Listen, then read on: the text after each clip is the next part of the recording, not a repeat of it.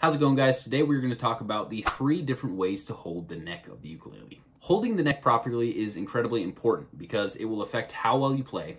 It'll also keep your hand from hurting too much while you're playing, and it will help you to keep the ukulele secure while you play so that it doesn't wobble all over the place.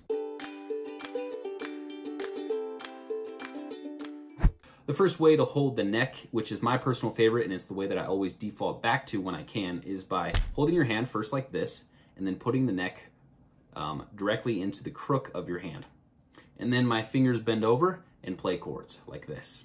So you'll notice that my palm is not touching the back of the neck. I'm just holding on to the uke with the crook of my hand here. Now, if you're holding the neck like this, you'll notice that when I'm playing chords, my fingers are almost horizontal. Not quite, but they're almost horizontal. Often I think we assume that our fingers should be vertical when playing chords, but not really. Like this chord, the G chord, is really hard to play with vertical fingers. So holding it like this actually allows you to have your fingers be almost horizontal, which makes it much easier to play certain chords.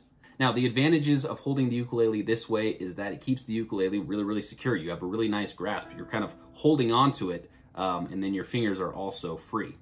It's also fairly easy to switch between chords, especially some of the most common chords like a C chord, a G chord, A minor, F. You can do all those really, really easy while holding the ukulele this way.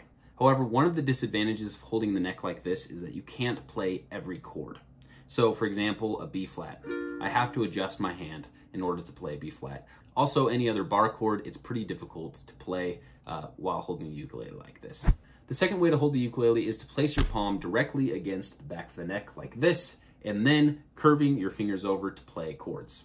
I like holding the ukulele like this when my palm starts to get tired, especially if I'm playing bar chords. My palm is going to start getting tired right here, and when I switch, it gives a lot more support to my palm. However, one of the disadvantages of playing this way is that your wrist has to bend at almost a 90-degree angle, so it's pretty hard to keep it there the entire song. It's also a little awkward to switch between chords when holding your wrist like this.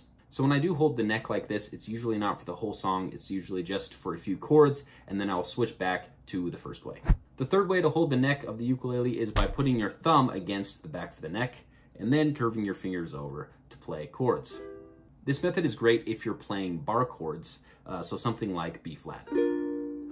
However, it's not very secure if you're playing chords that aren't bar chords. So if I just play a C or a G, it's pretty hard to keep the ukulele secure. It kind of wants to fall out, and it's putting a lot of pressure on my fingers. So I usually only use this method for bar chords or chords like E, where I have 3 fingers pressing against the fretboard, which help keep it secure.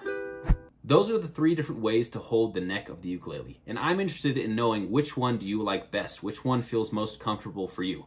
Go ahead and let me know in the comments. I hope this video was helpful for you today. If it was, go ahead and subscribe and hit the bell notification because I have a lot more videos like this, skill videos as well as song tutorials. And you can check those out in the suggested video that comes up or on my channel.